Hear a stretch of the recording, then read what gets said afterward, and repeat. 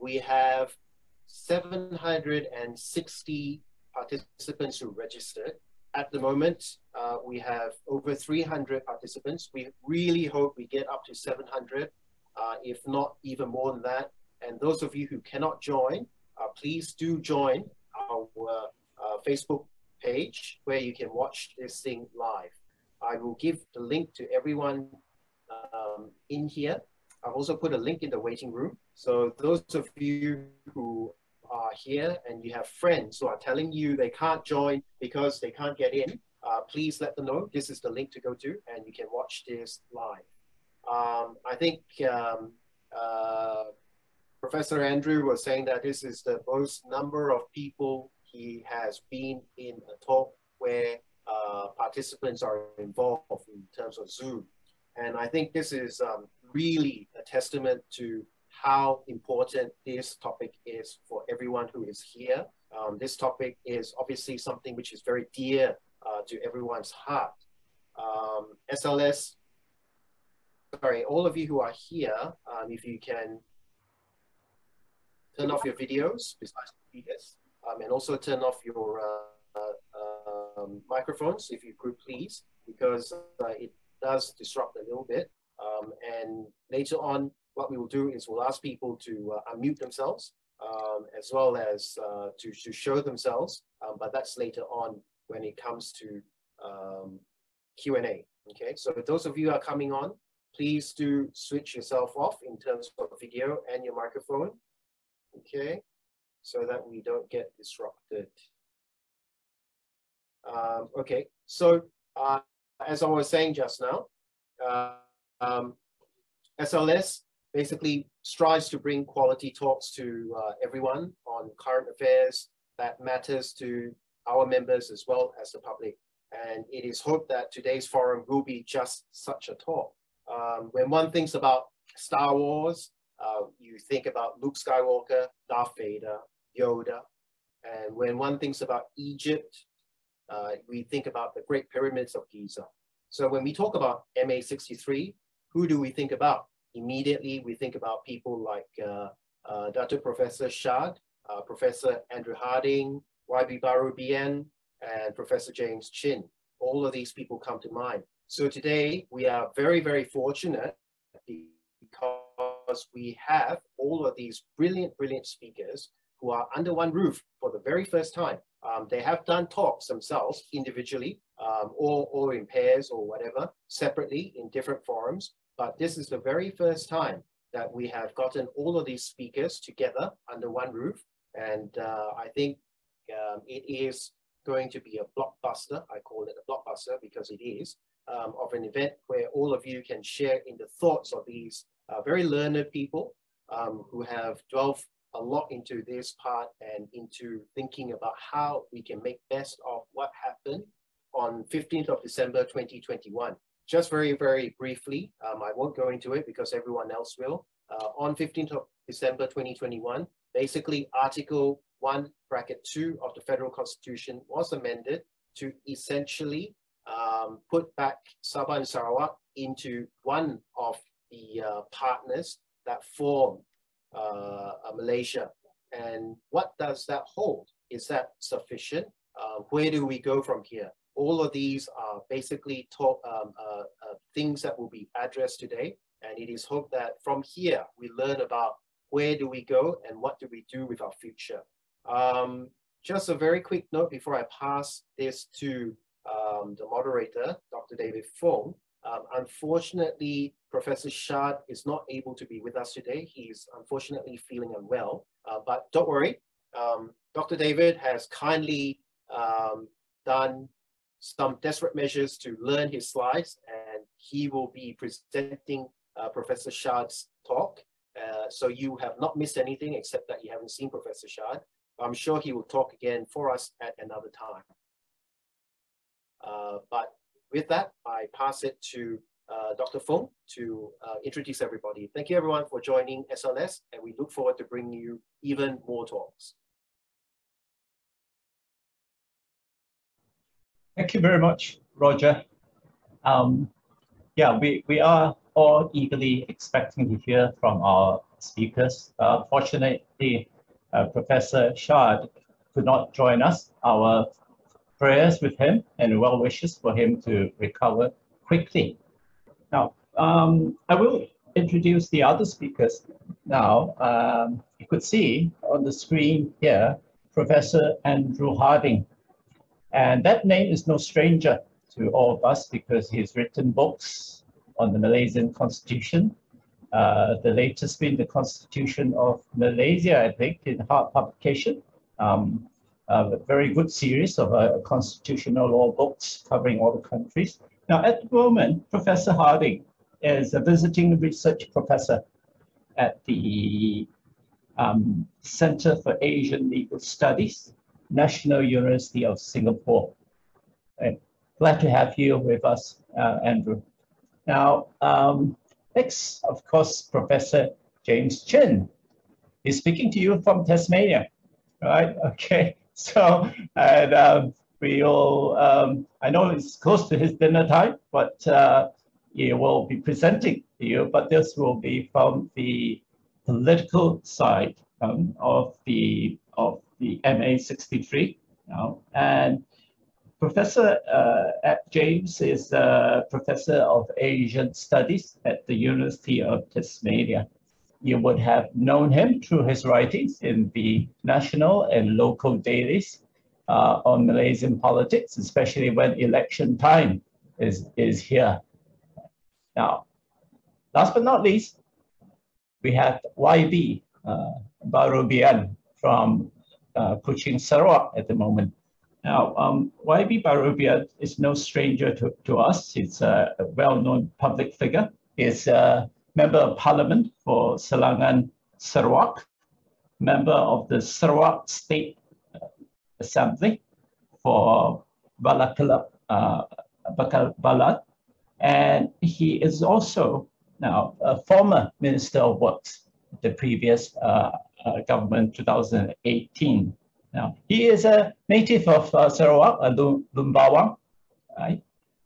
And an advocate and solicitor for the past 30 years. You would have, those who are lawyers would recognize his cases, right? The landmark case of No Anak Niawi versus Borneo Pulp Plantation, reported in 2001, is his case. Right? He ran the case right up to the federal court, fighting for the native customary rights. So now, with all that, I think what we'll do today is this, right? The speakers will speak for about 10 to 15 minutes, about 15 minutes, right? They will cover different perspectives of MA 63, the road ahead. All very interesting. Now, they will speak first, one after another, and then when we have finished, that will take us to probably the hour mark. We will have questions and answers. So note down what you have in mind when you hear them, and then we will deal with the many issues actually that we have on this topic. So with this, I shall begin. And I have to say I'm a very poor substitute for Professor Shad, who is the chair of the, I'll get his slides up, of the Tunku Abdul Rahman Chair at the University of Malaya. And we will start with him because he will lay the foundation for what we have to share today. As you can see here, Professor Shad is Emeritus Professor, Tunku Abdul Rahman Chair, Faculty of Law, University of Malaya. He has spoken on this many times, and he's going to cover this topic, a step towards redemption or mere symbolism. These slides are prepared by Professor Shad. Yeah. Okay. I'll start now and summarize in many ways his views. Of course, it has we do welcome the amendments, which as Roger mentioned, came through, the Constitution Amendment Act, and there are 4 provisions, right, in this amendment, 2 of great importance and at the same time open to great contention. The Federal Amendment reverts to the constitutional provision of 1963, when the territories of the Federation were described in 3 separate categories: States of Malaya, the Borneo states of Sabah and Sarawak, and Singapore. Though the amendment confers no additional rights or powers, it has significance because it recognizes that Sabah and Sarawak are special and have different autonomous asymmetrical position in the federal setup of Malaysia.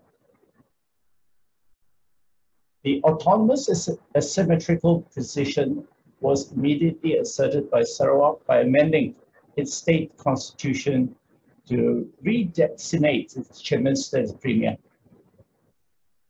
Now, this poses no legal problems because Article 162 of the Federal Constitution defines Chief Minister as the President of the Executive Council by whatever style known.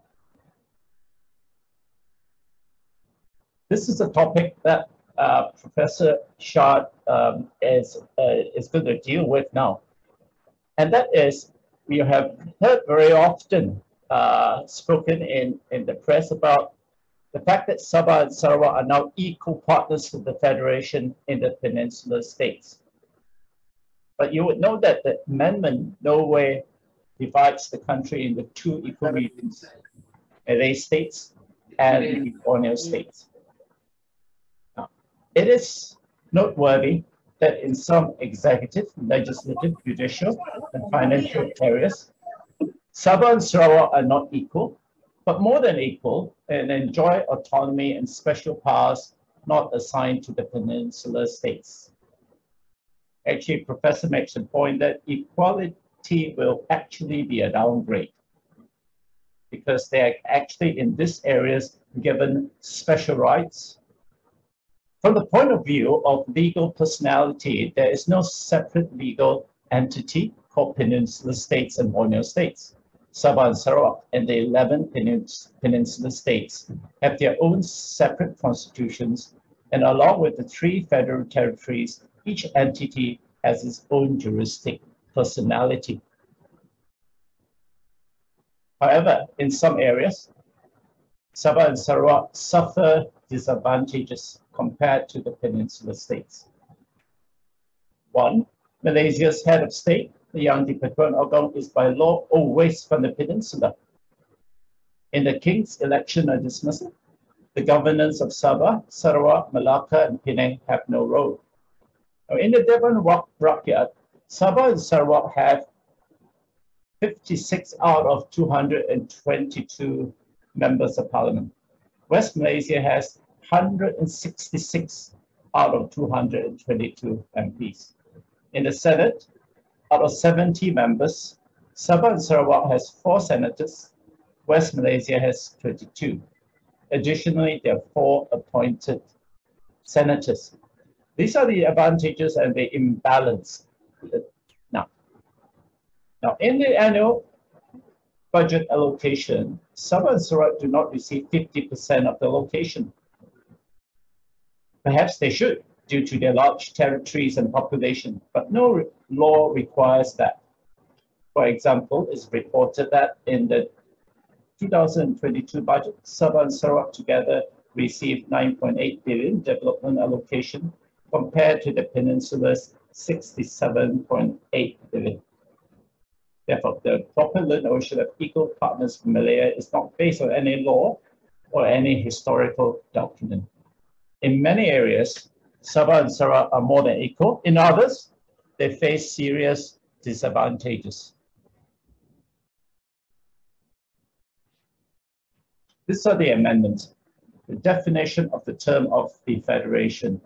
Article 162 is amended to redefine the term the Federation to acknowledge both the 1957 and 1963 Federation Agreements. You would note immediately that it has taken a very long time, 58 years out of time. It specifically mentions the new federation pursuant to MA 63 Agreement of 1963. Mention of MA 63 is most significant because it amounts to incorporation of MA 63 into our constitution. Up to now, MA 63 was merely an international agreement and thereby not enforceable in local courts. Now is upgraded to constitutional status by our parliament. Along with MA 63, the IGC Report 1962 is also indirectly constitutionalized, meaning it's been actually expressly stated in the federal constitution. The IGC report has 37 sections and 4 annexes and is rich with legal, political, and financial provisions which must now be taken note of as legal rules. For example, Section 26, 4 of the IGC states about the Supreme Court hearing cases arising from a Borneo state as having Borneo judicial experience. The judge should have it. This IGC prescription was rejected as having no force of law in Kurutum and Director of Forests 2018 and Tia Sandal, Tabao, Director of Forests in 2019. These cases will probably need to be reviewed with the amendment because now it's expressly stated in the federal constitution. Another provision not fully enforced is the federal constitution's Article 112C and the 10th schedule, Part 4, Section 2, special grants to Sabah and Sarawak. This particular paragraph of the IGC report calls for the joint appointment of the independent assessor for the purpose. Article 114, subsection 1, provides for the composition of the election commission. There's no requirement that a member should be from Sabah and Sarawak, but paragraph 25, subparagraph 1 of the IGC report requires that one member shall be from Sabah and Sarawak. I just pause here very quickly to mention that we mentioned the IGC report. This is the Intergovernmental Committee report, which is expressly referred to in MA 63 at Article 8. So that's why it is of quite critical importance. All in all, it appears that the passage of the 2021 amendment, the provisions of MA 63, the IGC report, and the vocabulary of Borneo states have been now constitutionalized. That is, they're expressly stated in the federal constitution. A new judicial approach is required for the interpretation of our constitution. The existing provisions must be reinterpreted, okay, or interpreted as far as possible in harmony with these historical foundational documents. The federal constitution's definition of who is a native of Sarawak in Article 161, big letter A6, small letter A, and 161A7 is deleted, and the state is rightly allowed now to specify by state law who should be regarded as indigenous to the state. In immediate response to the amendment of the Federal Constitution, the Sarawak Interpretation Amendment Ordinance of 2022 was amended. These are the amendments. In fact, this is now the state matter. The important one is for Sarawak to determine the list of the 31 races. Now, children of mixed parentage will now be regarded as native, provided at least one is a parent. We move on to, now this may be shocking to a lot of us, but for the first time now, even though Malaysia has been in existence for more than 50 years, the term Malaysia Day, which occurs in the Constitution many times, but is not defined, the amendment now defines in Article 160 of the interpretation clause. This is the overview. And this is the question that you may be asking yourself. Is this a good first step? Or it is just mere symbolism? It's just historical, doesn't mean anything, right? This is Professor Shad's view. Autonomy and special rights of the Bornean states contain about 80 or so provisions of the federal constitution, and these need to be resurrected and enforced both in letter and spirit. The amendment to Article 1.2 is more symbolic than substantial and will not be the magic wand to resolve many woes which need additional measures. However, the Constitutional Amendment Act 2021 is a good first step towards redemption of rights that were repealed or had not been enforced in letter or spirit. The list of litanies, that means unenforced promises or breaches that needs attending, is long and painful, and he lists them down here. Finances, there's a discontent about the inequitable sharing of resources, the lack of fiscal federalism. A major complaint is the meager 5% of oil royalties. Another major, extremely intricate complaint is that Sabah and Sarawak have not received the mandatory financial allocations that are due to them under Malaysia Agreement 1963 and Article 112C and 10 schedule. These are the provisions, and this is what is known to all of us as the 40% entitlement or grant. But despite the abundant natural resources and massive contribution to national coffers, Sabah and Sarawak rank among the poorest states in Malaysia and lag behind in infrastructure, education, and employment.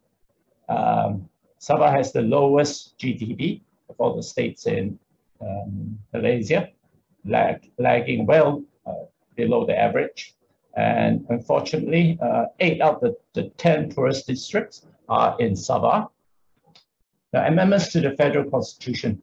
Federalization of critical state matters such as water and tourism have taken place. Article 1211 was amended in 1988 to emasculate the powers of the High Court of Borneo. The power of the governors to appoint judicial commissions was transferred to Yang di-Pertubuhan and Orgong in 1994. Federalization of Labuan. Borneoization of administrative services is proceeding too slowly. Now, the naturalization of thousands of illegal immigrants that has actually destroyed the special rights of Borneo states over immigration and incidentally also citizenship to Malaysia. Islamization, the moves towards an Islamic state. The plan is to introduce Hudu laws. The attempt to export the peninsula's hardline Islamic trend aroused discomfort in Sabah and Sarawak. These are the representation that Dewan Rakyat at the moment.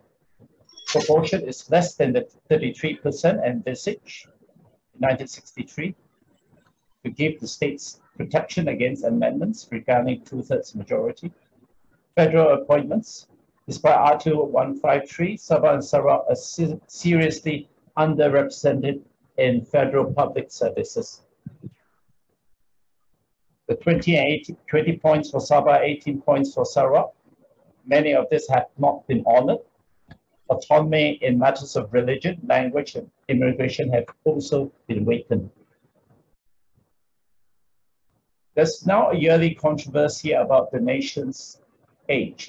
Should be calculated from 31st August 1957 or 16 September 1963. But I think with the amendment, there should be no doubt.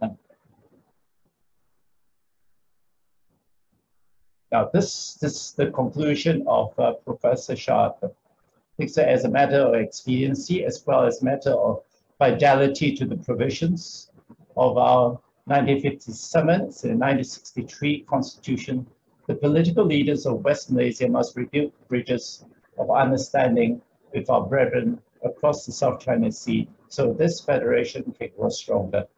The amendment of the Federal Constitution gives hope. In a nutshell, his view is that it is a significant but important step, first step, in the right direction. Now, with this, I complete the sharing of Professor Shad on his segment. Now it's my pleasure to introduce Professor Harding. All right, and he will be speaking to you from now on. Professor Harding, over to you. Thank you very much, David, and thanks for the invitation. It's a great pleasure to be here. Let me just share my slides here. I hope you can see that all right.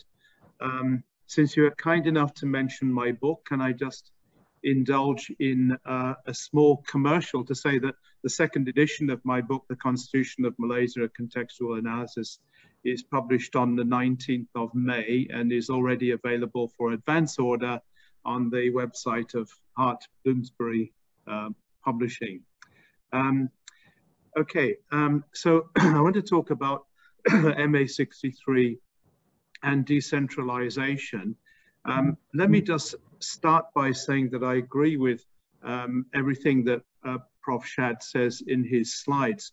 I think the case for greater autonomy for Sabah and Sarawak is basically unanswerable. And I want to proceed, rather than justifying that position, to look at various constitutional and legal ways in which this aspiration might be fulfilled in practice.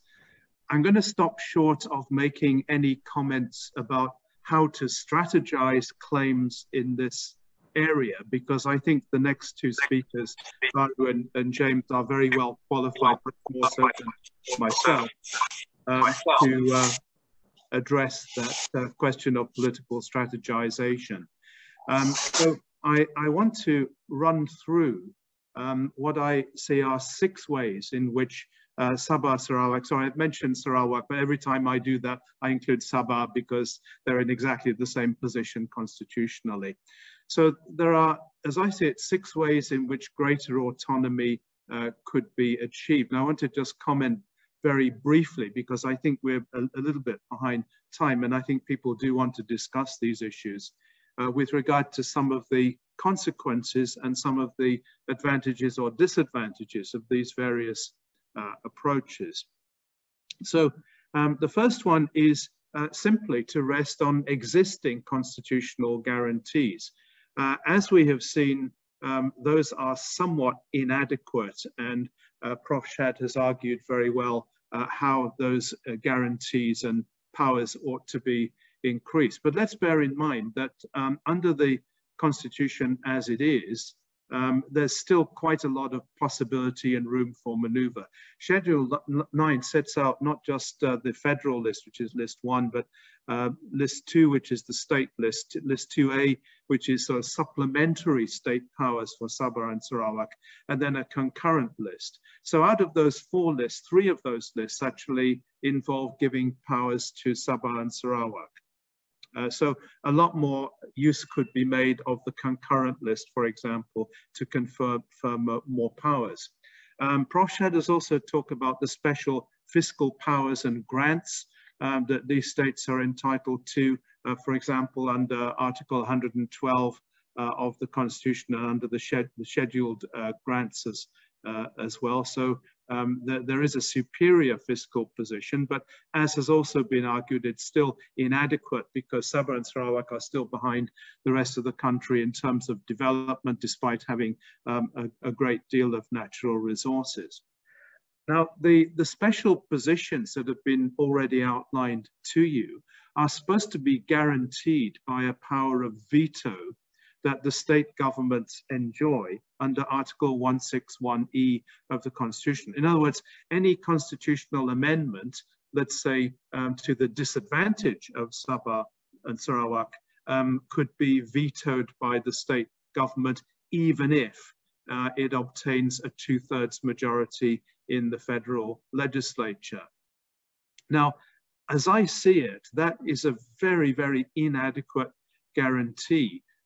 It's, to me, very odd that this veto power is given to the state government and not to the state legislative assembly. Surely there should be a legislative debate about the exercise of such a veto power rather than giving it to the executive, which may very well be under the domination of the dominant party or coalition at the center, as has proved, in fact, to be the case throughout the period since 1963.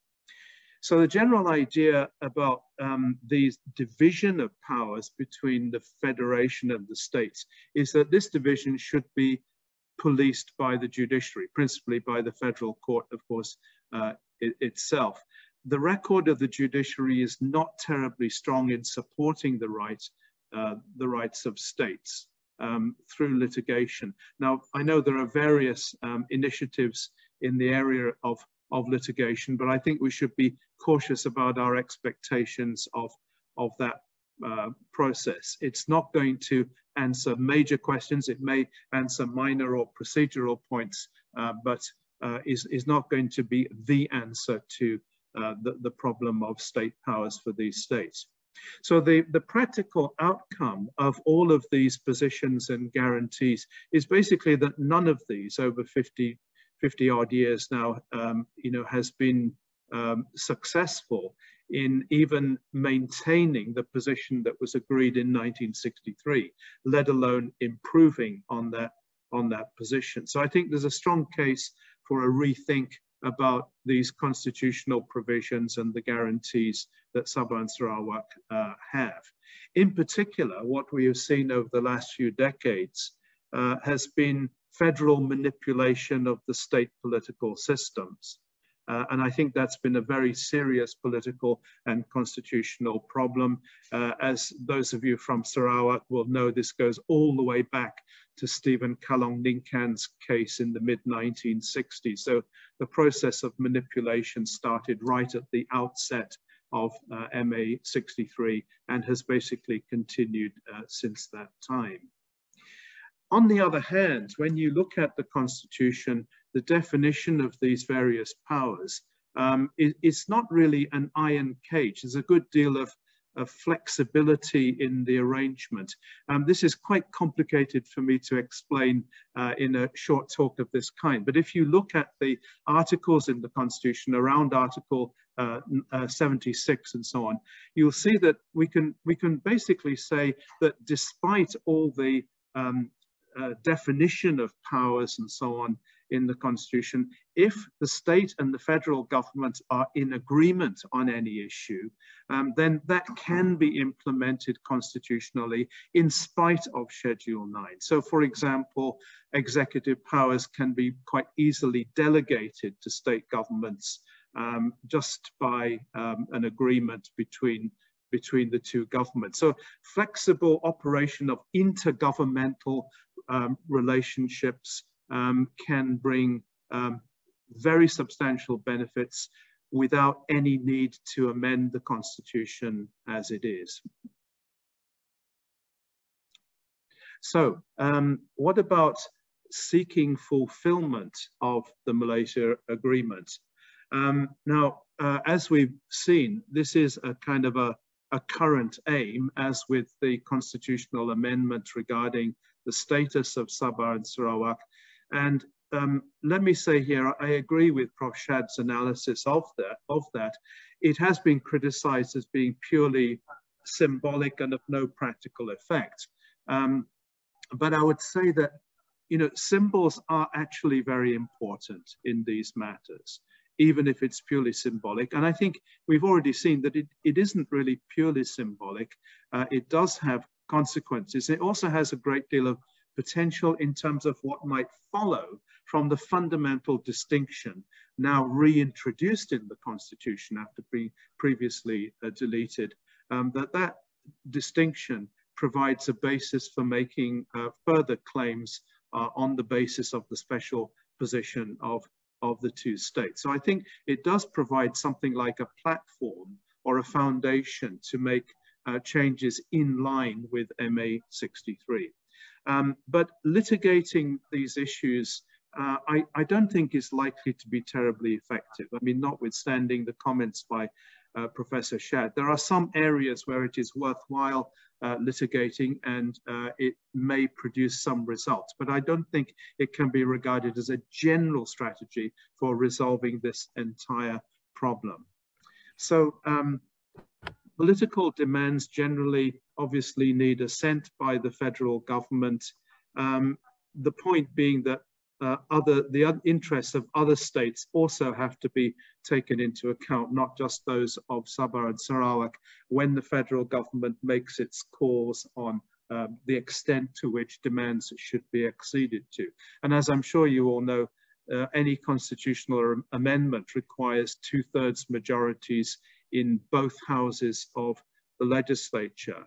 And therefore, in order to obtain any relevant constitutional amendments, as with the one that took place in 2021, you need to have a broad consensus and broad appeal across the other states, not just Sabah and Sarawak.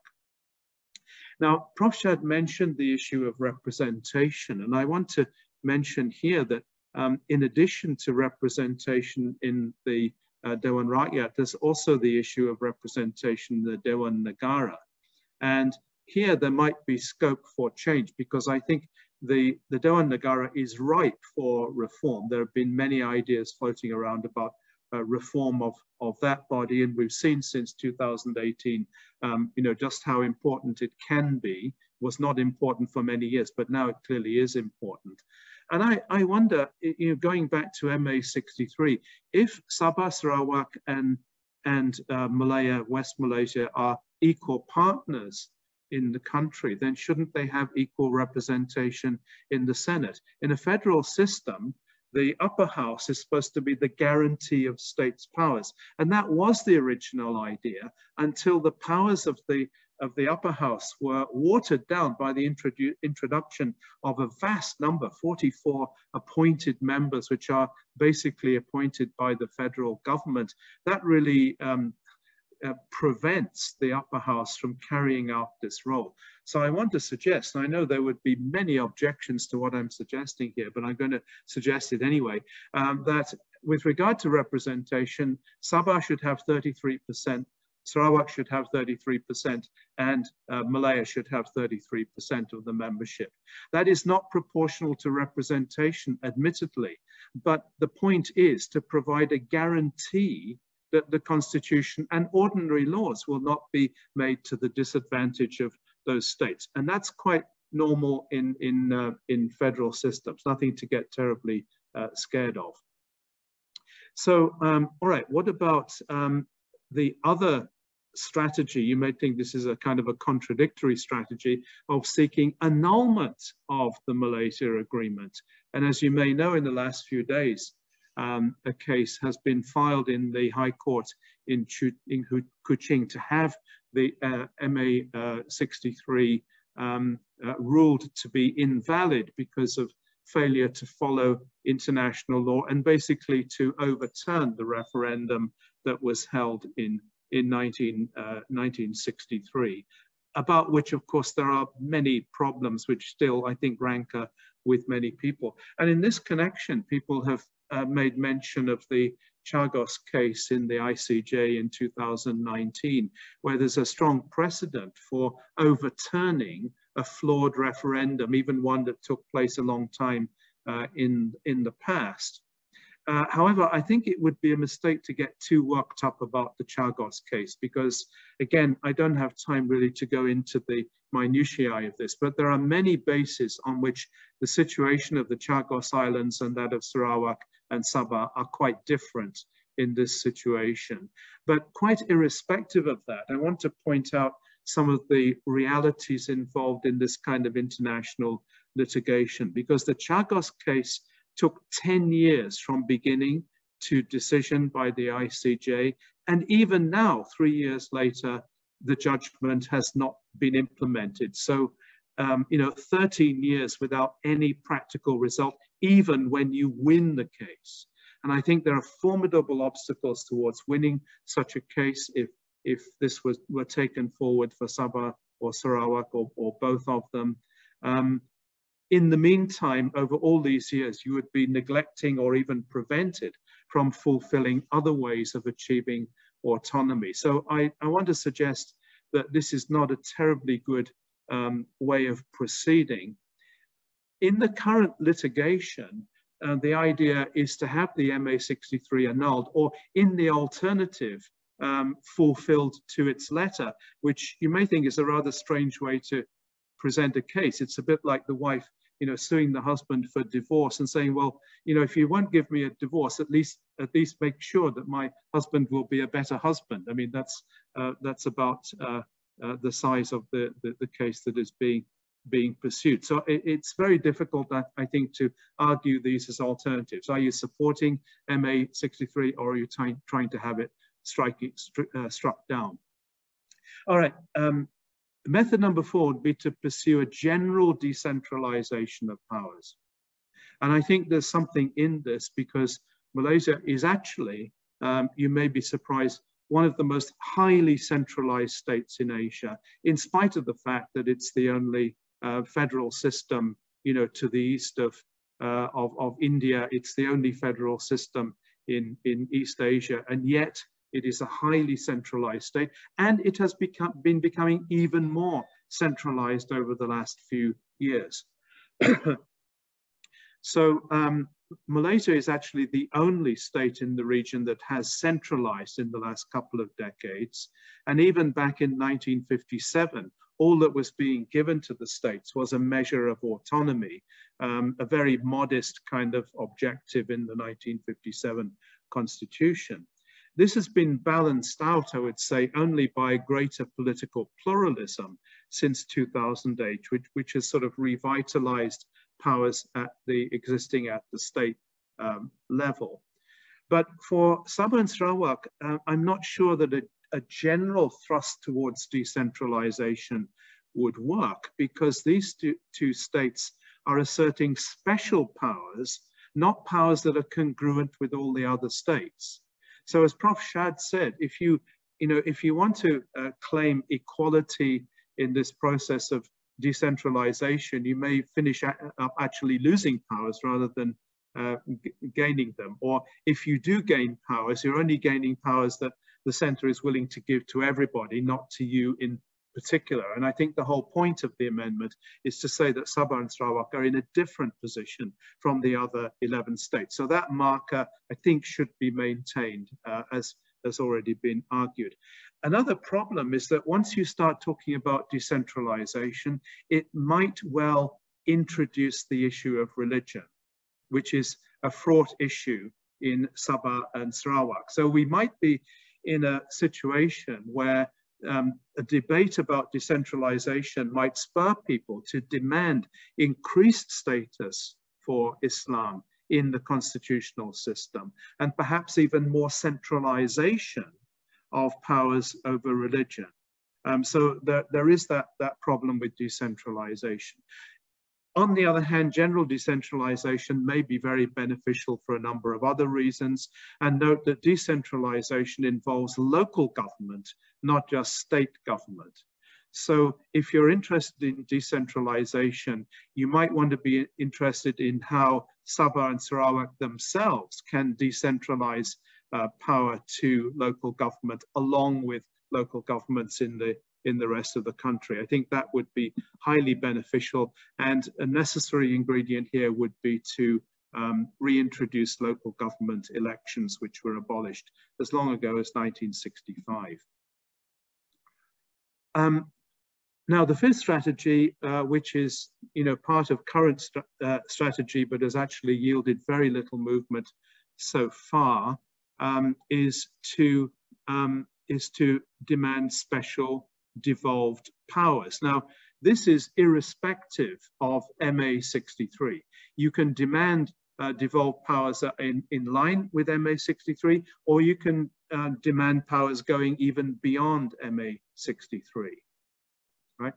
Devolution in this sense is one of the advantages is that it's very open-ended. If you look at the example of Scotland, and I think people in Sabah and Sarawak do look at Scotland as an example. Scotland first had devolution 40 years ago. That has not stopped Scotland demanding more and more powers. And in 2015, they were given even way more powers than they had been given at any other previous stage.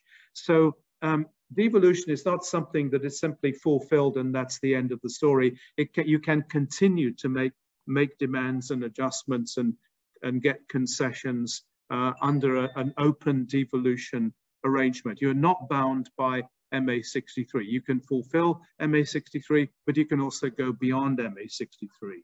And I think this is a very flexible and very useful tool in the situation of these two states. And I want to make a strong point here, because there's a lot of misunderstanding about devolution, where people say that you know, you can either have federalism or you can have devolution. This is not actually correct. You can have federalism and you can have devolution at the same time. You can have devolution in support of further federalism, in a sort of federalism all the way down system, as one American scholar called it. So it can be used in conjunction with other modes, such as the use of existing powers and general constitutional flexibility, which I mentioned, and does not contradict the idea of fulfilling the federal bargain. Also, it doesn't necessarily carry implications for other states, so it's probably politically less complex, because you can make demands based on your own particular situation, which may not necessarily be true for other states. As the UK has found with Scotland, Wales and Northern Ireland, for example, you've got 3 different models of devolved powers. You don't have to give everybody the same powers. All of this may not even need any constitutional amendment, or even in some cases, legislative amendment, because to give you an example of how imaginative one can be, I'm aware that the medium of instruction in the education system in Sarawak, for example, is one of the claims that people want to make, that they should have the power to determine the medium of instruction. Now, legally, that can be changed simply by a ministerial order under the Education Act. It's just one of those subsidiary orders that is, filed in the Government Gazette. You don't need any legislative amendment, let alone a constitutional amendment, in order to bring that into effect. So I think these kind of loopholes should be exploited and looked at carefully. There are many, many of those. But at the end of the day, obviously devolved powers do need cooperation of the federal government, as we've seen. And so far, obviously, in principle, people have said yes, devolved powers, but in practice, very, very little has actually been devolved. Even the claim with regard to the royalty on natural resources has not been fulfilled at this point, despite the promises to do so. Finally, and I know some people will be very interested in this possibility, complete secession from Malaysia, where you would have absolute powers to do anything that you like. Is this possible? Is it desirable? Well, possible, I think the answer is a sort of qualified yes, because after all, Singapore seceded from the Federation in 1965. But note that case required extensive agreements between the Singapore government and the federal government, and separating a territory off after 60 years from a federation is going to be an incredibly complex matter. Look how many years it's taken for the UK just to sort out all the issues with regard to leaving the European Union. Even now, those issues are not resolved. It's an incredibly complex process. So you have to engage the agreement of the Federation, which is not going to be forthcoming very clearly. Otherwise, you have to do it in a violent way, and that is not going to be in anybody's interest. Is also going to be a very unpredictable outcome, and I'd have questions about the geostrategic or economic vulnerability of these states, and I'm basically not willing to recommend that Sabah Sarawak go down the route of demanding secession, certainly at this point. So in terms of general assessment, I'm bringing this to an end. I would say use the existing constitutional flexibility to argue for fulfillment of MA63, the maximization of powers under Schedule 9, experimentation with devolved powers, and if necessary, constitutional amendment, and take a look at the state veto and also the representation in the federal legislature. All of these viable solutions require a degree of what we call cooperative federalism. Federalism is not necessarily a sort of legal standoff situation. It actually does require cooperation to work properly. And also, I think we can think about the watchword of subsidiarity, that decisions should be taken at the lowest possible level, except where that is inconsistent with proper decision making. So if you want to see more about this, I've talked about devolution and subsidiarity in the article on screen, and James and I edited a book, 50 Years of Malaysia Federalism Revisited, in 2014, and those may help you to go further with these very interesting, important, and complex questions. Finally, I think the question should always be not what should be devolved to the states, but what should not be devolved. Everything should be devolved unless there is a strong case for keeping it at the center. That should be the basis of the discussions and the arguments. But I'll just stop there, and thanks very much. I hope I didn't go on too long, David. Andrew, thank you very much. We are have to catch up on time a little bit, but that was excellent. Thank you very much. I would just let James have the platform now. James, please proceed. Thank you very much, David, and a very good afternoon to all of you and my fellow panelists. I'd like to start off by thanking the Sabah Law Society for the kind invitation to come and spend this afternoon with all of you to talk about MA 63. I'll just start to share my slides with you. Okay, so basically what I want to talk about is the political dimension of the Constitution amendments that was carried out last year, and what are the road ahead? How do we move ahead after the Constitution amendment? So my short talk will be basically divided into three separate areas. I think it's very important when we talk about MA 63, especially the constitutional amendments last year, we need to put it within a certain political context. We need to understand how we reach the present moment, because it will tell us about how we're going to move forward. So in terms of the political context, I think we need to understand recent history, and we need to understand that grievances over the Malaysia Agreement has actually been around for a very, very long time. But it only became a political mainstream issue after 2008 general elections. What happened in 2008 was that basically, although Barisan Nasional won power, they found that they did not have enough MPs to stay on in power, and they had to rely on the MPs from Sabah and Sarawak. At that time, Sarawak was still under Sarawak Barisan Nasional, and they needed the MPs from both states in order to stay in power. Because of that, very quickly, Najib understood that he has to keep the people in Sabah and Sarawak happy.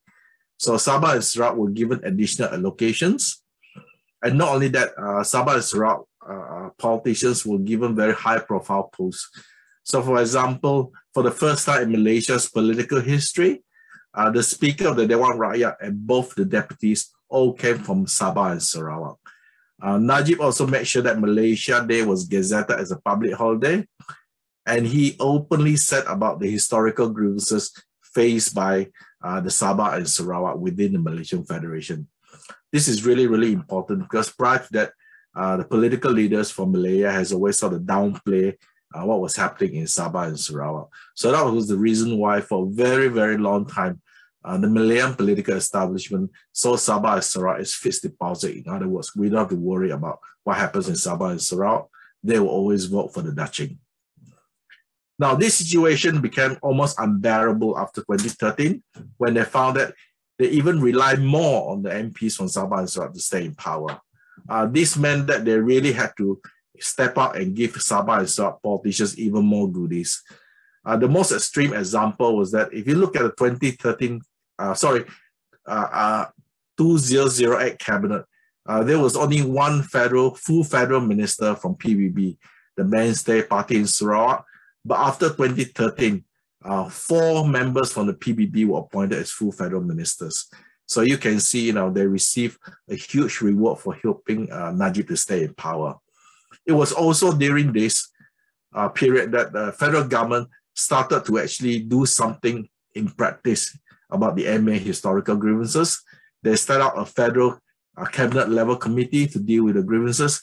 And also at the same time, the federal, on the state side, the Sabah government and the Sarawak government also set up state-level committees to deal specifically with the Malaysian Agreement issues. The idea was that these three committees will meet together to sort out some of the key grievances.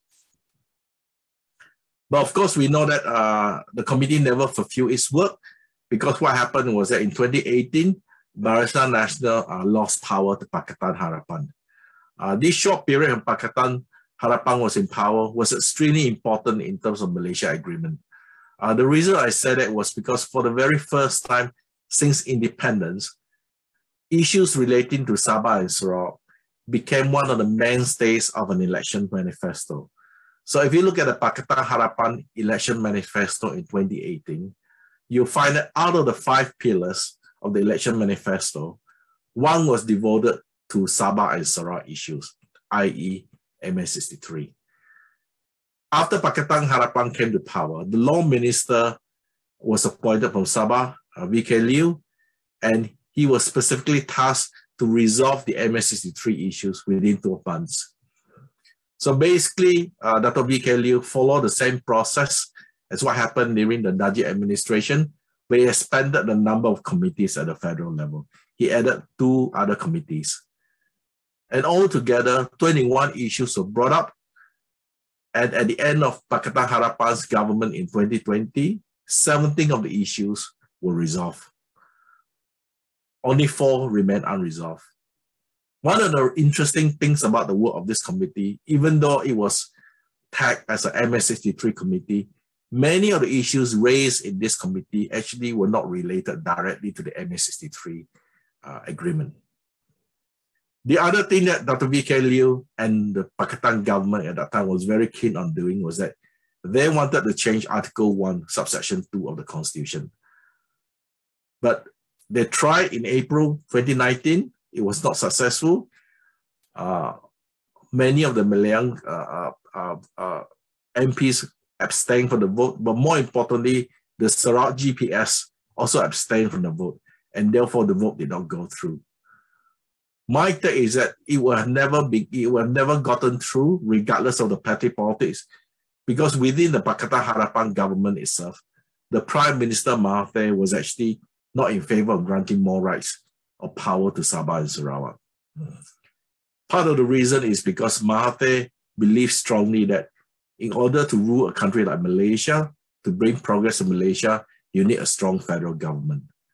So you have an interesting dynamics in the government that while the MPs from Sabah and Sarawak were pushing for Pakatan to fulfill its election manifesto, the Prime Minister himself was not 100% behind this move to grant Sabah and Sarawak more rights. It's also important to look at the political context within the rise of Gabungan Party Sarawak, GPS, the ruling coalition. You need to understand that GPS support was needed when Pakatan Harapan fell apart and Perikatan Nasional took over in March 2020. In fact, without the support of the 18 MPs from GPS, Muhyiddin Yassin would not have been made the Prime Minister. And because of that, you can see shortly afterwards, Muhyiddin ordered Petronas, which comes under the direct control of the Prime Minister, asked Petronas to settle the sales tax issue with Sarawak, and also he issued an administrative circular calling Sabah and Sarawak Wilayah instead of Negeri, instead of states. Now, while this was happening, Perikatan Nasional itself was actually highly divided, because within the government itself, the Malayan political establishment was basically divided internally between UMNO and Bersatu parties. In the end, this tension led to the overthrow of Muhyiddin last year, but this had no political bearing on GPS and its bargaining power. In fact, I'll argue that with what we're talking about this afternoon, GPS actually became more powerful under the current government, because in December last year, GPS won more than a landslide victory. They won 90% of the state seats in the Sarawak state elections. So this gives them an extremely powerful level to use against Kuala Lumpur. Now, under this government, MA63 issues comes under another Sabah Minister, Mat Songkili, but the deputy comes from Sarawak. The cabinet committee now is essentially the same structure we had under the Pakatan Harapan government, but more than 21 issues are brought up for discussion. Now, what is extremely sad about the current process is that, for whatever reasons, the minister have decided that the entire process must be secret. This is really, in my point of view, unnecessary and unhelpful. For example, the minister even stopped the publication of the Pakatan Harapan MA63 report. This is despite the fact that major portions of the report were already widely circulated among people in the political class. There's really no need to keep this process a secret, but for whatever reasons, the federal government, especially the minister in charge, doesn't want this process to be done in an open and transparent manner. Now, this is the part where I think is really, really important for the people of Sabah and Sarawak to understand. In the upcoming general elections, GE15, if UMNO and Barisan Nasional were to win a big majority, two-thirds majority, I can guarantee you the MA63 issue will be sidelined again. There is currently no political appetite among the Malay establishment in Malaya for more MA63 issues, especially anything to do with constitution amendments. For the Malay political establishment, most of them think that the 2021 amendments was enough to satisfy Sabah and Sarawak, and they are not willing to discuss further constitution amendments to grant more rights to Sabah and Sarawak. So the best case scenario going forward is actually for UMNO and Barisan to win around 100 to 115 seats only, and for GPS to win around 25 to 27 seats. This means that GPS will have enough leverage after GE15 to push for MA63 issues. Otherwise, as I mentioned earlier, the MA63 issues will be sidelined again. Now, what are the immediate consequences of the 2021 Constitution amendments? I think it was a political milestone, politically. This was the first time that the Malayan parties or the Malay establishment in Peninsular Malaysia have actually voted for a constitution amendment that only dealt with Sabah and Sarawak issues. Now, although this did not change the mindset about the MA63 historical grievances, it at least changed the way people living in Malaya look at this issue. It provides a way for people of Sabah and Sarawak to push for this issue and to tell them how serious it is and how this constitution amendment was needed. The other really important thing that came out of the constitution amendment, of course, is that for Sarawakians, who is a native will now be decided by the Sarawak government. Half natives will be considered Bumiputera under the Sarawak constitutions. And of course, given the fact that GPS was the one who brought the constitution amendment, they will have the bragging rights now. And I think this helped them indirectly in the December elections, and it will help them in the upcoming GE15. The other immediate consequences, of course, are highly symbolic. For example, Sarawak changed the title of the Chief Minister to Premier, and it is really to remind the rest of Malaysia that Sarawak is not a normal state in the Federation. Sarawak wants to be seen as a founding member, one of 3 founding members of the Federation. Now, you have noticed that since the Constitution Amendment was passed, Sabah has been much more silent. And this is in part because the ruling parties in Sabah are actually branches of Malayan political parties like UMNO and Bersatu. There's also not a single strong party like PBB in Sabah. So there's a lot less consensus on the issue MA63. And of course, because there's so many parties within the ruling coalition in Sabah, you will find that there's lots of petty rivalry between the different parties in Sabah. So in terms of looking ahead, what is the political wish list? I think the first one is really the budget issue. I think the other 2 previous speakers have spoke about this.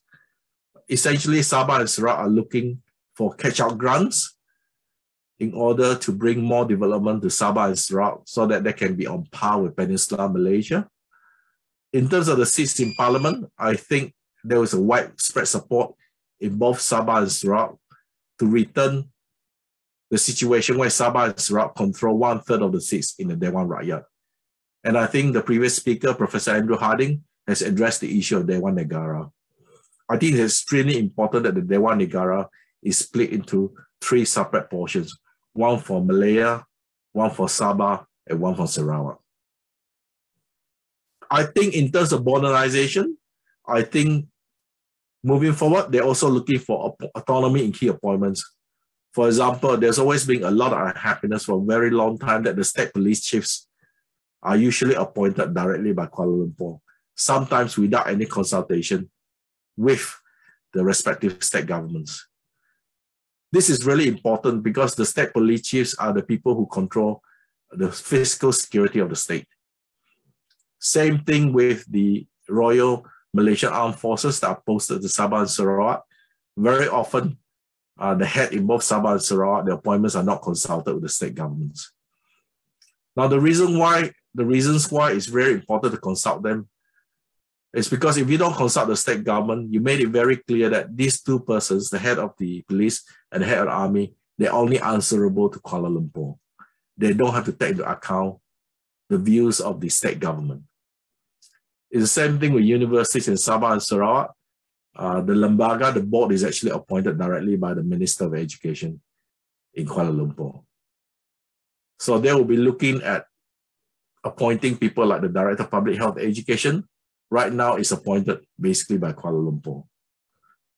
I think in terms of the state list, what Andrew was talking about, I think there is some movement or there's a lot of interest in adding new items to the state list.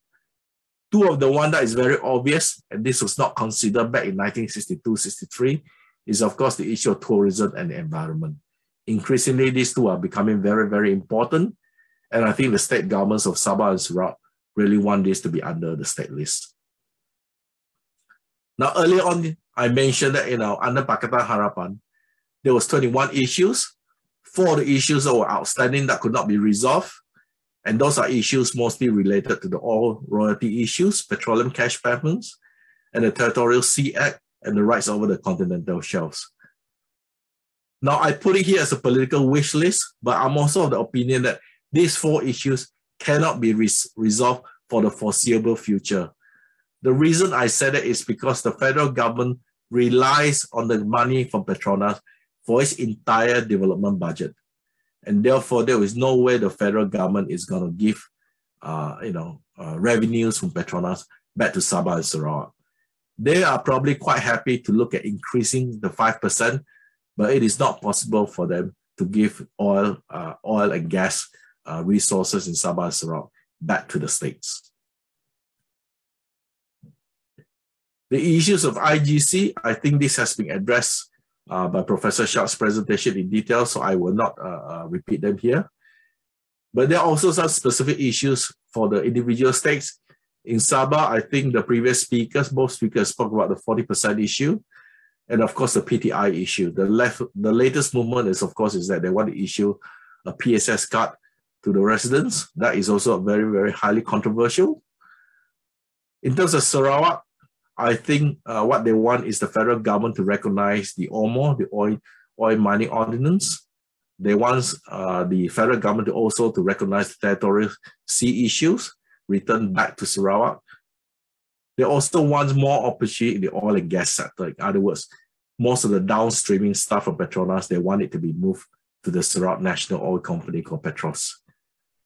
In terms of the specific, I think the Sarawak government is looking for more appointments at the federal level. For example, the Sarawak government is pushing very hard at the current moment for a Sarawakian or representative of the Sarawak state government to sit on the income tax board and other major statutory bodies. Now, on top of that, this is my personal wish list as we move forward. I think it's really, really important given the fact that we don't really have many legal cases related to MS-63 in the Malaysian judicial system. We need people to file credible cases. Now, in recent times, there's a lot of excitement over the case filed in Sarawak by people trying to go into the courts to get the Malaysia Agreement null and void. I've actually seen the paperwork, and it is my considered opinion that this case is not going anywhere. There's no way that this case can proceed the way it's currently written. So therefore, we really need more credible lawyers to step up and file more cases or different aspects of MS-63 in order to get a clear judicial results or clear judicial writings or opinions on sections of the MS-63. I would also like to see the Sabah and Sarawak legal fraternity work together. Right now, they seem to be working independently of each other, even on MS-63 issues. I think over the long run, I would like to see a new model for federal-state relations. The reality is that the Malay political establishment in Peninsular Malaysia, their natural instinct is not to grant Sabah and Sarawak real autonomy. They still remember the bad or the bitter feelings they had over Singapore leaving the Malaysian Federation. So there's a great fear that if they provide or if they give more autonomy to Sabah and Sarawak, eventually this will lead to Sabah and Sarawak succeeding from the Malaysian Federation. Now, in terms of decentralization, I think Andrew has really, Professor Hardin has really addressed that issue in detail, so I don't need to go through. But the point I'm trying to make is that we really need a new model for federal-state relations in Malaysia. Because without this new model, I think the same sort of issues that we're facing now will also come up in the future. The other point I always made is that I think we need more public education on what MS-63 and what is not. If you were to go out there on social media or on the internet, you find that there are tons and tons of materials written about MS-63, but a lot of them are actually nothing to do with MS-63, and a lot of them are actually not true. So I think we need more proper public education on what this is really about, how the Federation came about, and what MS-63 is and what it is not. Finally, I think it's very important that we change the narrative in this country over the long run. The Federation of Malaysia is not about Malaya, nor is it about a Malay Islamic state. I think we need to change the narrative in the long run. Otherwise, we will come back to the same issues about Sabah and Sarawak being special states in the Federation again and again. So quickly in summary, I think the 2021 Constitution Amendment is a historic moment, but at the present moment, it is still largely symbolic.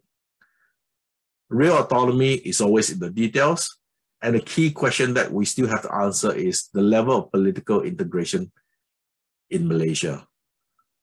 Because for the past 50 years, it is quite clear that the Malayan political establishment has been trying to push their style of politics in Sabah and Sarawak.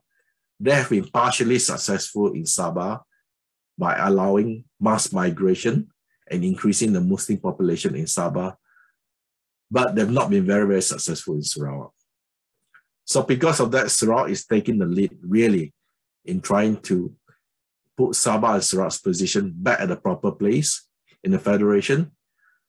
But unfortunately, Sabah politics is unstable and the leaders in Sabah are unwilling or unable to create a state-based bloc in order to support the Sarawak position. My argument has always been the fight for autonomy is really a journey. And in the Malaysian context, I'll argue that it is a very, very long journey and we may never reach there. But the important point is I think the future of the Federation really depends on the Malay establishment in Malaya. Whether we like it or not, the overwhelming majority of the population, the political class, all of them are based in Malaya. If they are strong, the Malay political establishment is strong and united and can control the federal government without Sabah and Sarawak, then obviously there is no political will to deal with any issues arising from Sabah and Sarawak, even non-MS-63 issues. And therefore, to summarize, it is crucial that Sabah and Sarawak get 1/3 of the seats in the Malaysian Parliament and 1/3 or 2/3 of the bloc in Dewan Negara. Thank you very much.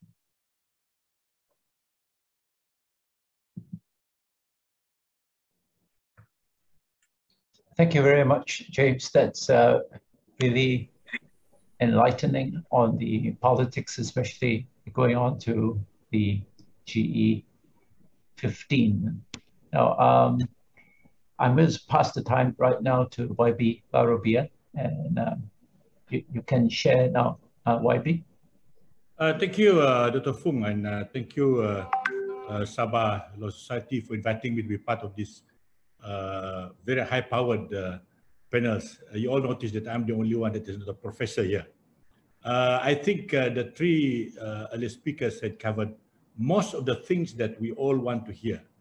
But I'd just like to start here with the quotation from the speech of the first Prime Minister in Parliament on the 20th of April 1962, where he said, and I quote him, "When the Borneo territories became part of Malaysia, there will cease to be a colony of Britain, and there will not be a colony of Malaya.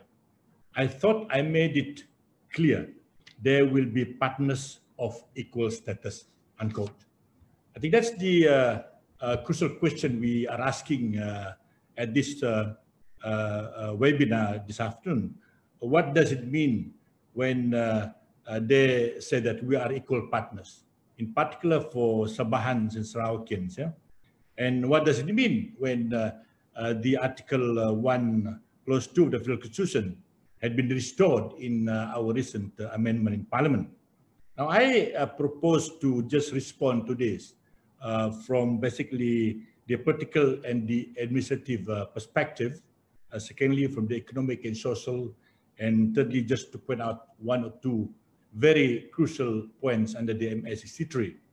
I'll be mostly sharing with you on statistics and facts, which perhaps would support and affirm what the other three speakers had said with us earlier on.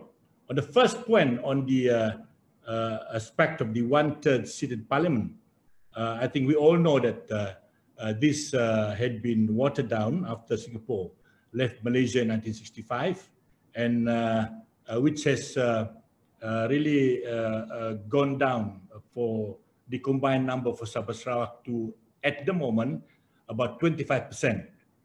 Now, interestingly, at this session of Parliament, many of the YBs from Sabah and Sarawak mentioned this publicly now, and they're talking about this. And I also mentioned this in my speech, and I said that, in fact, this would be the best time.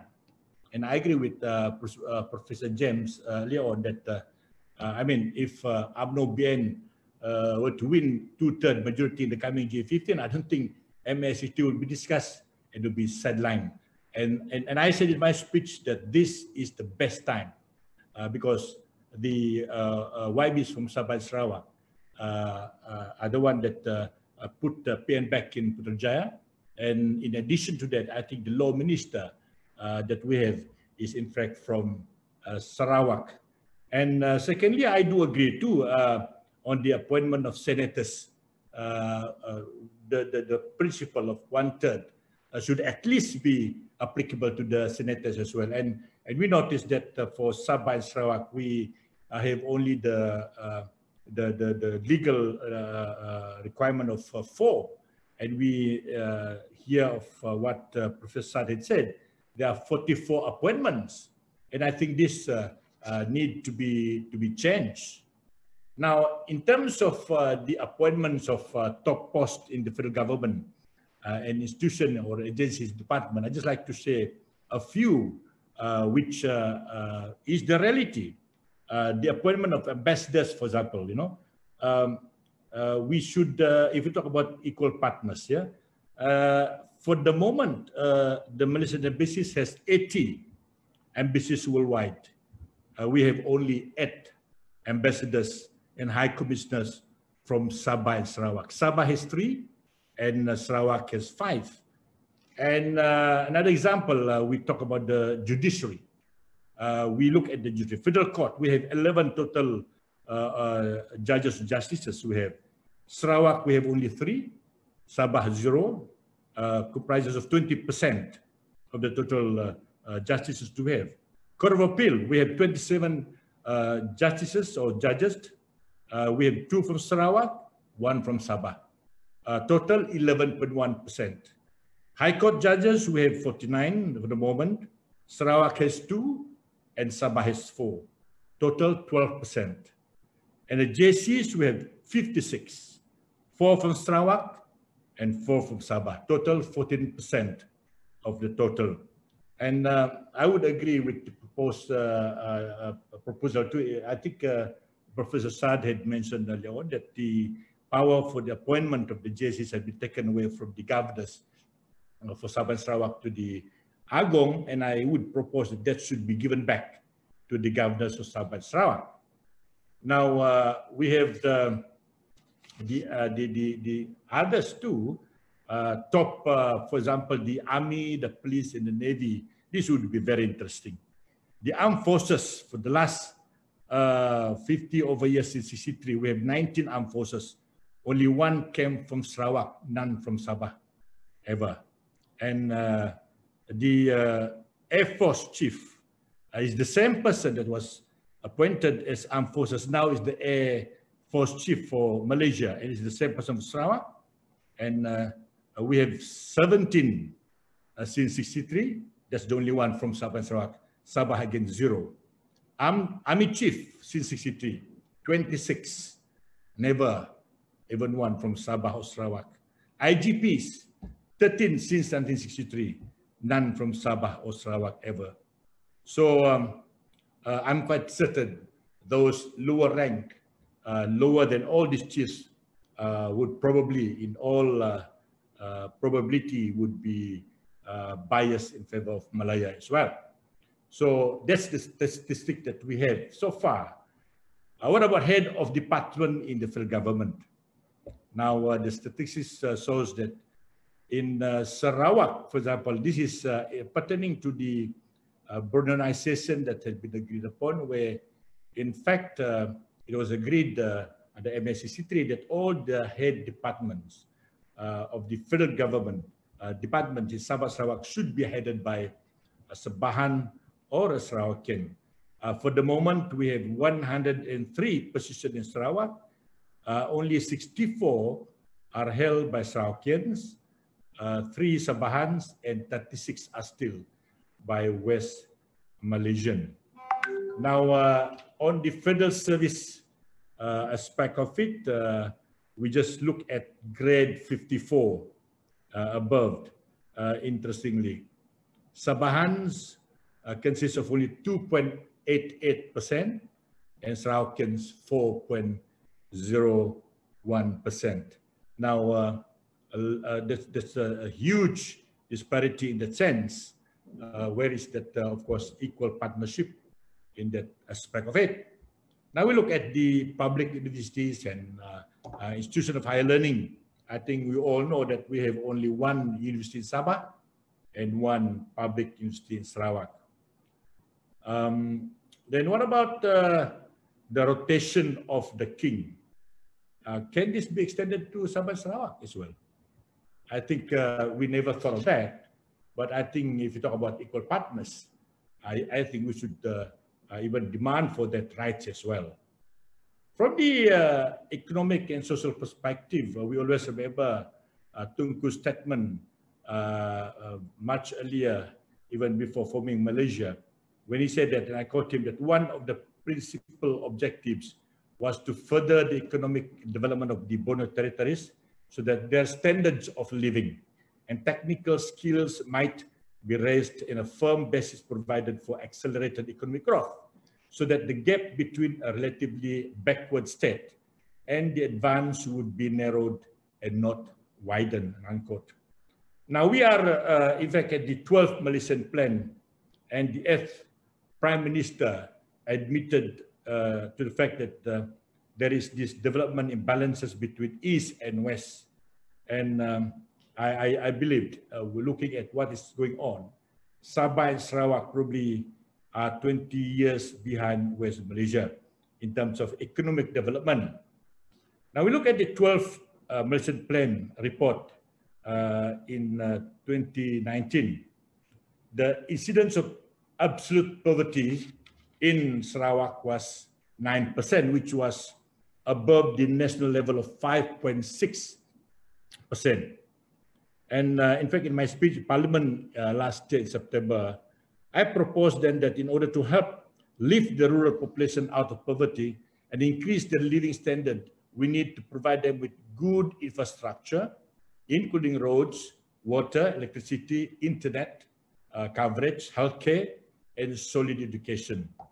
And in fact, if you look at Sarawak, it's appalling to discover that only 13.4% of the rural population had tertiary education. And there are many factors that contribute to this, like long distance to school, lack of good roads and transportation, poor schooling facilities. Instead, government, in fact, identified that there are 1,020 dilapidated schools in Sarawak. We have the shortage of 3,385 teachers as of July 2021, lacking of internet, laptop, and etc. Now that we are teaching is made online. And even when we look at the GDP per capita of Sarawak is, in fact, 46.8 thousand, and considered to be second to that of the central region of Malaysia, which is 62.9 thousand. And yet Sarawak is the third poorest state. Obviously, this is unfair distribution of the state wealth. So I believe with good road connectivity, economic activity, good road, good connectivity, I believe economic activity will follow. And coupled with better education and healthcare, the opportunity for our rural people to improve their lives will be brighter. I'm sure that is true of Sabah as well. So for this reason, and in the light of this topic that we are discussing, I would in fact propose that Sabah and Sarawak should be given back full powers over the flowings. 1, infrastructure, 2, education, 3, health issue, and 4th, the issue on the studentship, and part and parcel of the power of the Home Ministry should be given back to Sabah and Sarawak. And we all know that the stateless children issue is now a big issue for Sabah and Sarawak, and even in this parliament sitting, it has been raised by a lot of YBs from East and West. So in line with this too, of course, the thing that need to be done, then if this is given or devolved to Sabah Sarawak, then of course we should be given the rights to collect taxes in regards to this area, and I think it would be equivalent to the budget or the taxes that have been allocated to these headings in the past or in our annual budget. And that should be how it should be, to me, be implemented if we need to. Of course, the other aspect that we can utilize and exploit here would be that had been raised by Professor Shad on the special grant under Article 112C for Sabah and Sarawak. And we noticed that, in fact, the 16 million allocated to Sarawak since 1969 had never been reviewed for Sarawak. And in fact, the PH government had planned to increase that to 32 million and double it in 2022. But unfortunately, that was not be the case. And we hear of this Sabah status. I think Datuk Maximus Ongkeli stated in the paper in February 18 this year that for Sabah there is a review. In fact, they were thinking of a 5-time increase in Sabah. So that would be one of the areas and the means of how Sabah Sarawak should be given that privilege or leverage. We look at the annual budget itself, and I think this has been raised also in Professor Shad sharing earlier on. In fact, the national development expenditure for the 12 Malaysian plan is 75.6 billion, and it was promised that Sabah and Sarawak should receive 15% of this, which should be around 11.34 billion. But sadly, as I think correctly stated in Professor Shad sharing earlier on, it only 9.8 billion. 4.6 billion for Sarawak, which is equivalent to 6%, 5.2 billion for Sabah, equivalent to 6.8%. Shouldn't we get on 30% at least, if not half, lah? Yeah, so that is how I think unequal it is there. That is very obvious to me, and I think the next point that had been also raised up and shared, emphasized by the three other speakers, I think is on the peculiar status of Sabah Sarawak in terms of, one is the issue of freedom of religion. I think that must be maintained, be emphasized. Sarawak in particular, until now, maintain the fact that it has no official religion, although Sabah had changed its status in 1975 or 76, I think. That the second is the language issue, where English had always been used, and until now, I believe that Sarawak, as far as I know, we have not passed any law in the assembly to change that status. And finally, I think Professor James and also all the, I think Professor Andrew and Professor Shad also mentioned about Territorial Sea Act and the Petroleum Development Act. I think these two legislation is very obvious unconstitutional to me, and the issue of rights over our petroleum, oil and gas in our waters, territorial waters and continental shelf is a big issue, and I think this is one of the areas where the legal fraternity would probably be interested in taking in. I know that the state of Sarawak had filed a case earlier on. I think something to do with the challenging of the Petroleum Development Act, but finally it was settled halfway, and we're supposed to receive some kind of compensation on that settlement.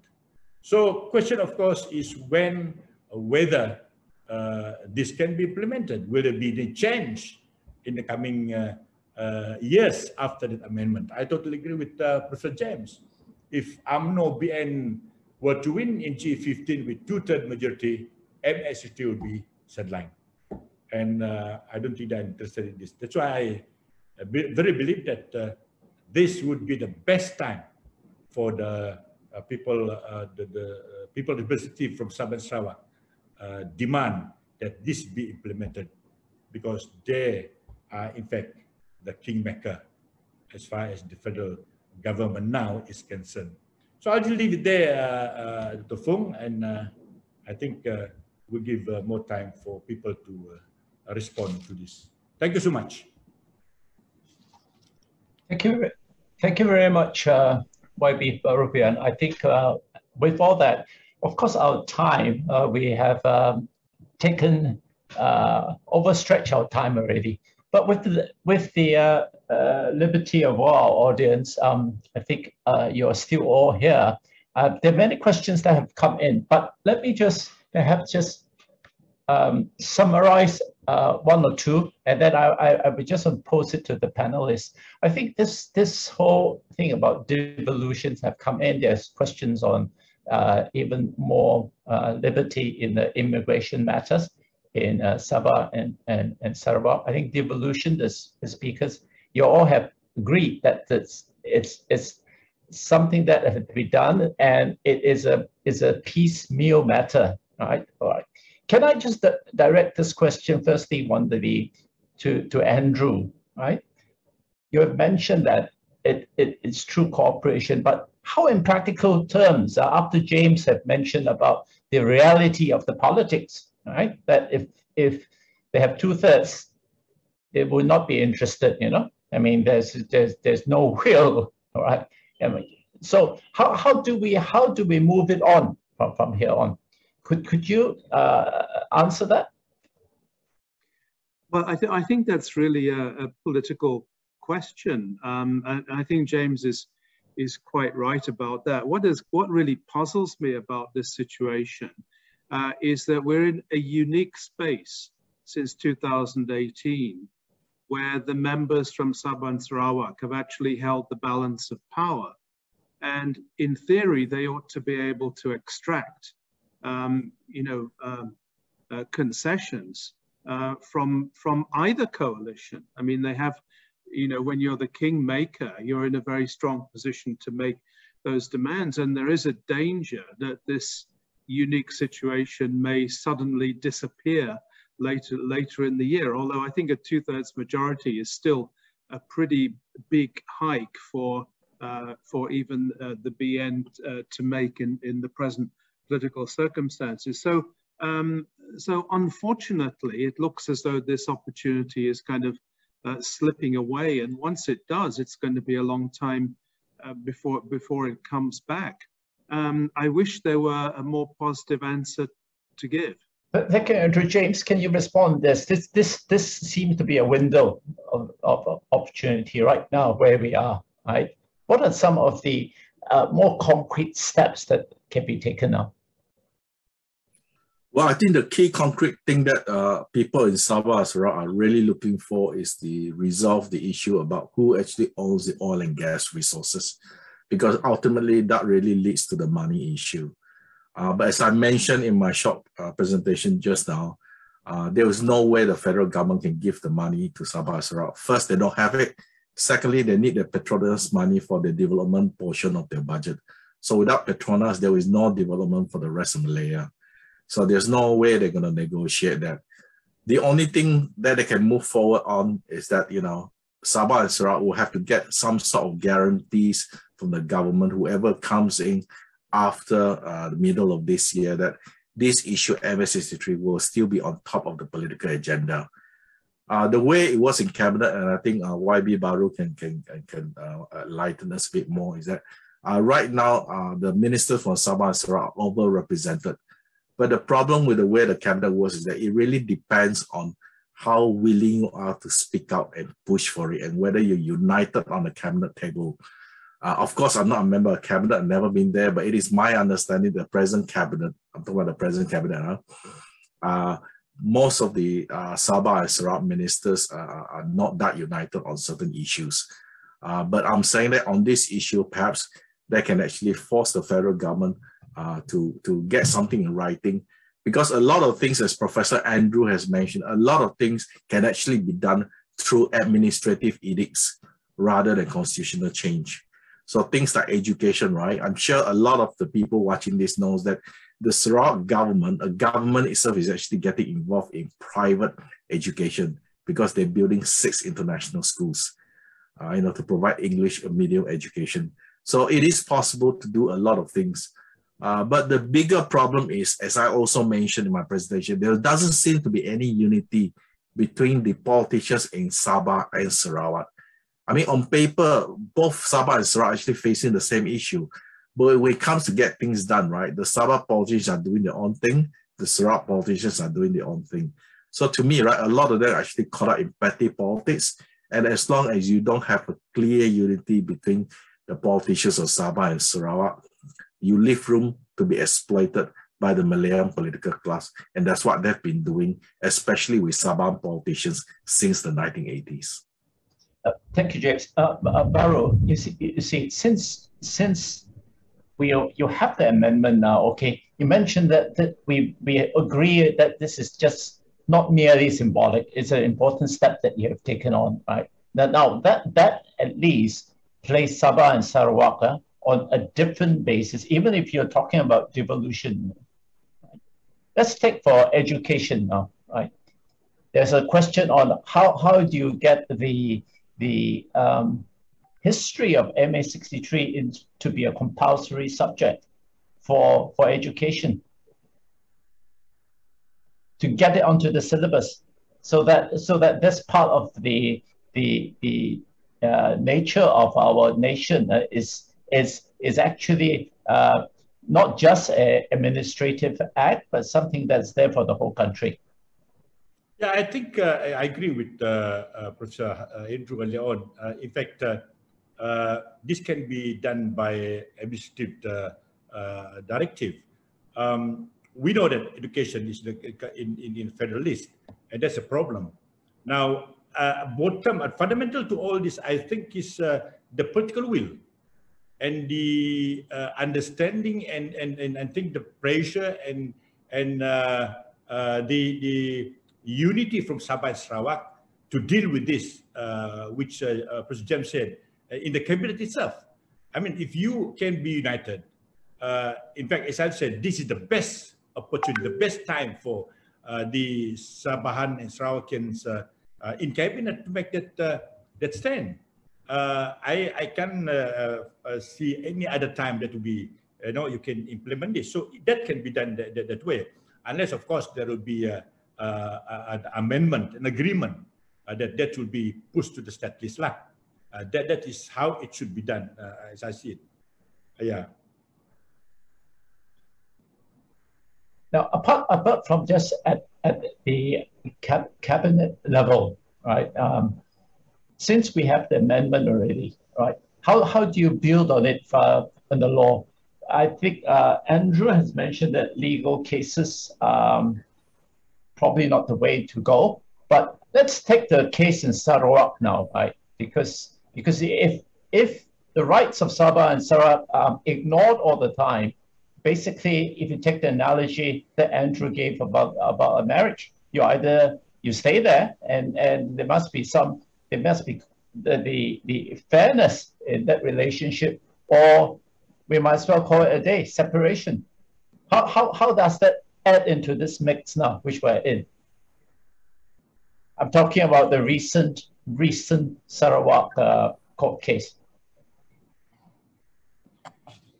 How does this assist you in this equation? Professor Fung, I think I'm very attracted to what Professor Shad mentioned in his slide, where he said that the IGC and MSCT had now been constitutionalized. Yes. That's very interesting.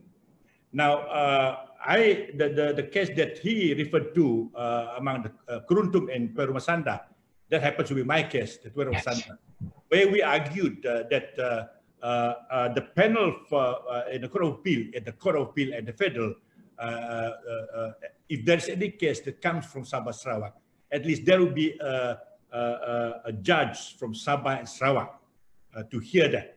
And when we argued that out in Perumasanda, that was not, as Professor Shad put it out, not the legal requirement.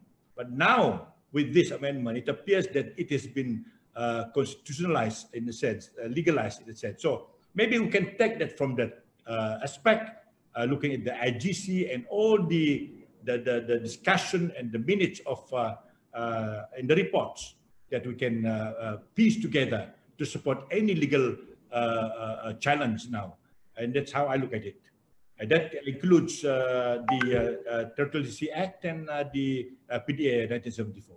Yes, those are the questions asked also. You see, James, in litigation, if those matters are taken out each case at a time, because it's if you just take the significance of this moment, MA63 has been constitutionalized. It's an agreement, right? It's agreement is meant to be performed, isn't it? Right. So if the rights of Sabah and Sarawak have been ignored for so long, right?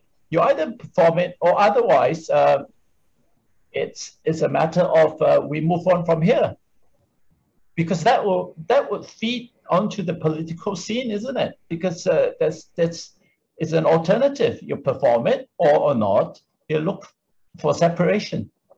What do you have to say to that, James? I think the way to look at this issue is that the thing about MA63 with this sort of agreement, right? It is not purely legal, it is not purely political, it's a bit of both. But in the Malaysian context, at the end of the day, a permanent solution has to be a political solution. There is no way out of this. You can sue left and right and do whatever you want, and you will get, you get a legal answer to certain parts of it. The point I was trying to make in my presentation was that the current suit that you're talking about, the one that's happening in Kuching now, I've actually seen the paperwork, and I can tell you that that suit will fail. It will not even pass the initial stage. What is more likely to pass is you file a suit that deals with individual parts of MA63, because one of the problems we face as a lawyer, you know this, is that a lot of people have tried, but they could not overcome the local standing argument. So unless you get past the argument, I think it will be very difficult. But there are certain things that you need to do at the same time. For example, in the judicial appointments and all the key personnel that YB Baru was talking about, you need to put all those people in place first. And you really need to look at MA63 as a long-term thing, that over the long run, you need some sort of a new federal-state relationship. Because basically, the system that was set up in 1963 is not fit for purpose anymore in the 21st century. So if you look at it from that perspective, you can understand where I'm coming from, that at the end of the day, this is a political issue. Although there are legal implications, at the end of the day, it is a political issue. Okay. All right. Andrew, anything you want to say to this? I mean, only that I agree completely with James. I mean, the legal strategy is only going to deal with rather narrow issues and maybe some issues of principle, but it's not going to solve the total question. I mean, I think that was the thrust of my entire presentation, is that at the end of the day, you have to have political agreement. And I think a lot of this litigation is not so much to win the case and the legality of it, it's just used as a strategy to sort of publicize a political position. It's a kind of posturizing. And I think, you know, that this has become a very common thing in Malaysia over the last 20 years, that nobody takes your word seriously unless you have a writ behind it, you know. And then you find after a while that, you know, you never hear anything more about that writ. The case never gets to court, or if it does get to court, it's thrown out very, very quickly. I share James's skepticism about litigation as a strategy within limits in certain areas for certain purposes affecting individual rights, you know, quite possibly. But, you know, I don't think it should be really used as a kind of publicity stunt. Yes, I just want to, if Professor Shad is anywhere in this, if he has any comments to make on our discussion, he's most welcome to just speak to us.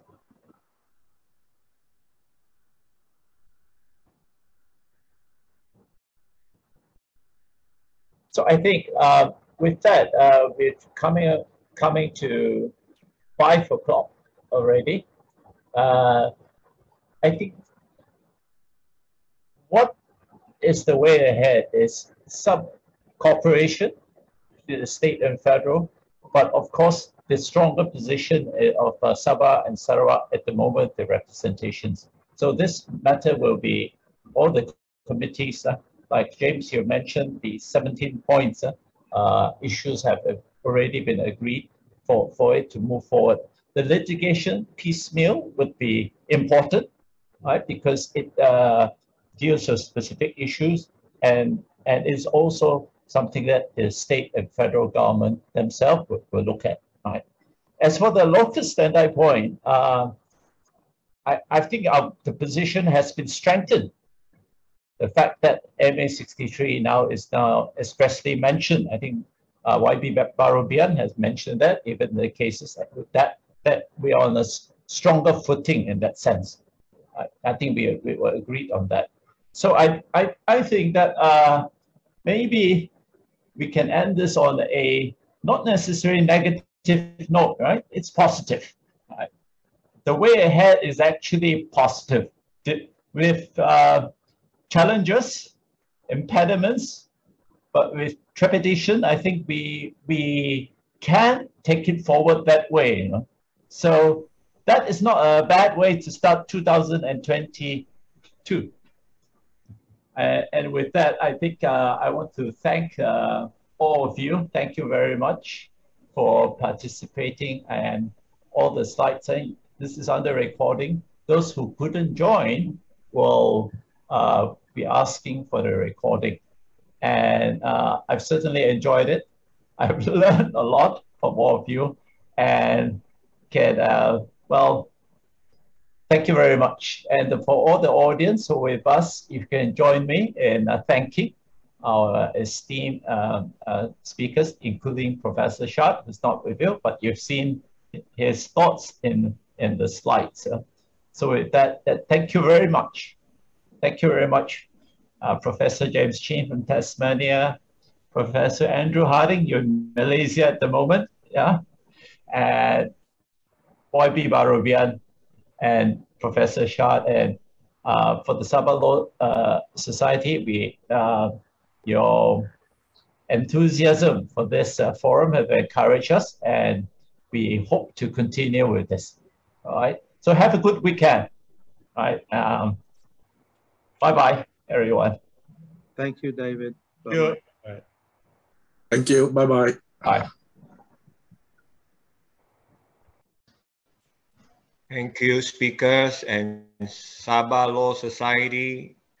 Dr. David Fung, thank you. Thank you, everybody.